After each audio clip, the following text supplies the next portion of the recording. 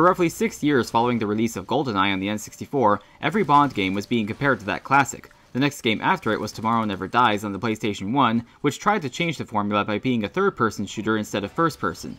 Unfortunately, that game was a piece of shit. So EA stuck with the FPS formula for 007 games for the next few years and just made other changes. Then 2004 came along and EA tried to change the shooter types again, but this time it was actually done for a good game. It's 007 Everything or Nothing for the GameCube.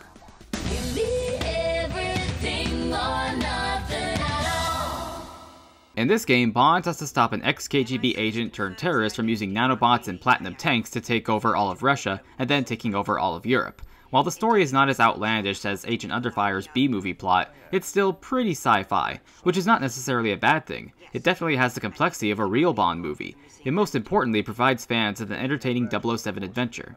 As time went on, we saw third-party developers put out more impressive games on the system, and that was definitely true of 007. This game's visuals have very noticeable upgrades from Agent Underfire and Nightfire. The textures are smoother, the animations and effects and movements are higher quality, and the characters look more like actual people, for GameCube standards anyway. The bigger thing here is not only does Bond actually look like Brosnan in this game, but sounds like him too, probably because Mr. Brosnan actually lends his own voice to the character for the whole game. Yes, we once played bridge together. He lost. This alone makes the game feel like much more of an authentic 007 experience, as Pierce delivers a great performance in this game, as do the supporting cast members such as none other than Mr. Willem Dafoe, who still needs to play the Joker, playing the main villain Nikolai. You've come on a fool's errand, 003. Sometimes I think MI6 assigns your numbers based on your IQ.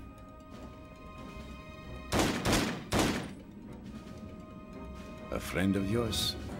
You'll have to do better than that!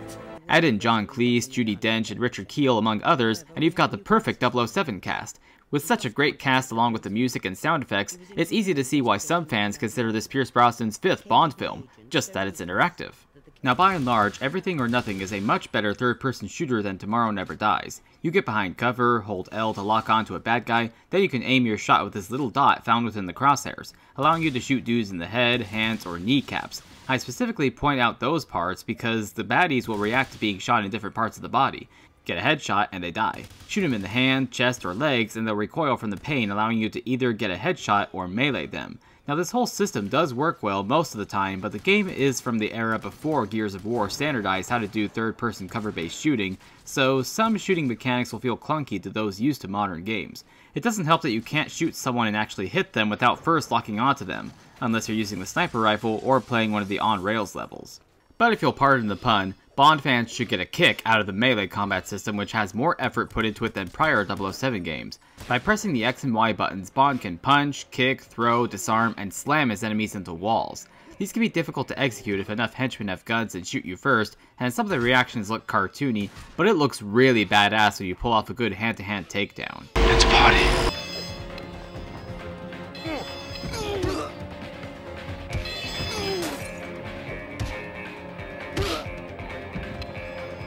The game for the most part gives you the freedom to shoot everybody up, use the physical takedowns when possible, or the third option of stealth. Stealth is well designed, with Bond being able to sneak walk behind an enemy and choke him out, or shoot him with his silenced handgun. Of course, Bond gets some help from Q Branch with a temporary invisibility cloak for himself and his car. Sure, that's very much science fiction, but the gadgets always make a Bond adventure more fun. And Q provides you with plenty of cool toys like the coin grenade or the Q Spider, a little robot used to reach places Bond can't for more items or unlocking doors. The game also stands out for having more vehicle levels. Whether it's a motorcycle, car, or helicopter, they control well and are packed with very useful weapons. Well, except for the RC car that moves too fast for its own good. Sure, it leads to over-the-top explosive chases that are more insane than the tank chase in GoldenEye, but that's part of what makes for a fun Bond game. 007 fans crave those exhilarating chases. All of these elements come together for a game that immerses you into a true 007 adventure with cinema's best James Bond going toe-to-toe with worthy adversaries, including a classic villain providing some fun boss fights. Most 007 games are known for their 4-player deathmatches, but Everything or Nothing focuses instead on a 2-player co-op mode. You and a friend play as 2 characters made solely for this mode as you work together to shoot your way through a series of levels based on the main game. Within 2-player are 2 additional modes besides co-op. Race, where you 2 try to finish the level within a time limit, and Scramble, where you actually compete to see who can get the most points. Co-op and its 3 modes are all solid fun and unique additions to this Bond game, another way EA attempted to change the formula and succeeded. Unfortunately, you can't play as Bond, but worse than that is the Arena mode. It's the only 4-player mode, it has only 3 maps that each have to be unlocked in co-op, and it's a zoomed out, top-down perspective. What could have been a great multiplayer mode worth unlocking everything for, is instead a clunky disappointment that'll make you want to play Nightfire instead. Despite its flaws holding it back, mostly in multiplayer, this is still a great Bond game, particularly for those who favor the Bond films of the Pierce Brosnan era.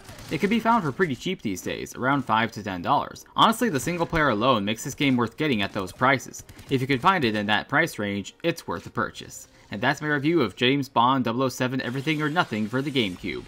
If you like this review, check out my previous reviews of these other 007 games on the Cube, Agent Underfire and Nightfire. See you all next time.